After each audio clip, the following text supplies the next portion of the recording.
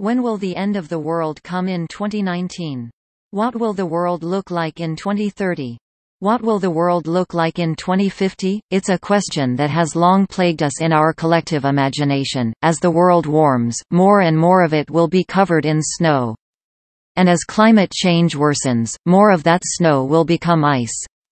And as the Arctic ice melts, more and more of the land will be submerged. And as the oceans warm, more of the land will become uninhabitable, and more people will die from the effects of climate change. The end of the world is not just coming, it's already here. What we see now is what we can expect in the years to come. The end of the world is here.